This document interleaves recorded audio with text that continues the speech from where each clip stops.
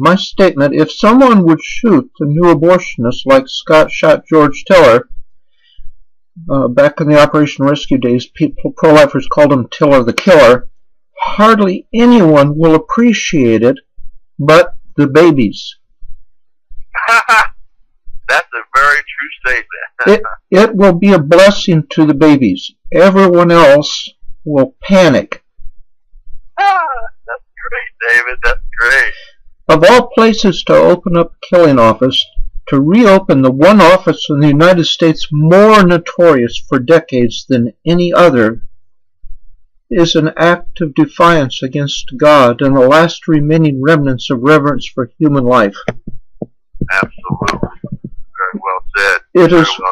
It is what the Supreme Court classifies as fighting words, like throwing lard in a mosque, burning a cross in a black neighborhood, or immersing a cross in urine at taxpayers' expense.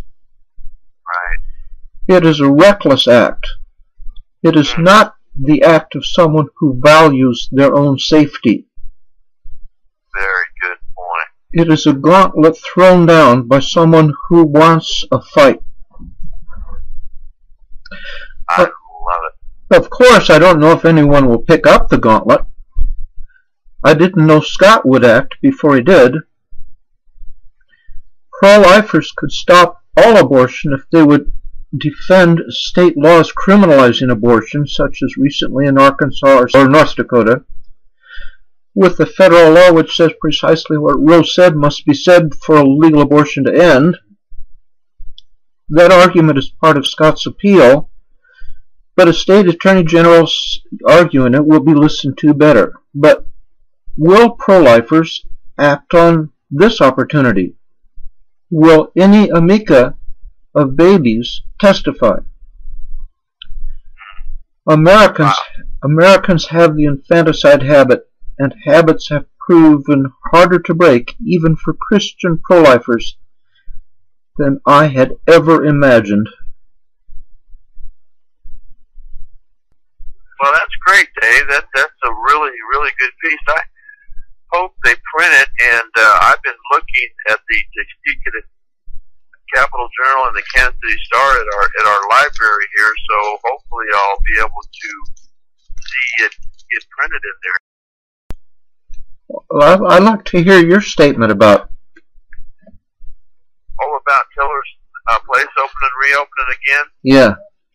Well, I haven't really. I guess I should have been putting more thought into it, but it is a little bit death-defying, for someone to walk back in there. I think that woman's name is Julie Burkhart, but I call her Julie Darkheart, and to walk in there and reopen a clinic, a murder mill where a man was stopped.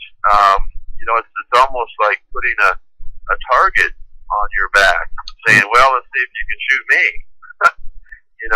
But I have to go back to what Pastor Mike Bray said. If 100 abortionists were shot, they'd probably go out of business. So I think 8 have been shot, so we got 92 to go, and maybe she'll be number 9. I don't really know. I'm not sure about that, but she's kind of painting a target on her. I don't know for sure, but it's really it's a shame and a disgrace to further bring back this again that was once stopped for 4 years. And I hear that the neighborhood has really become very peaceful, and now it's going to probably be the turmoil that it once was, with all the the picketing and what have you. And I really liked your comment about the fact that the little babies are the only ones who are going to appreciate if it stopped again.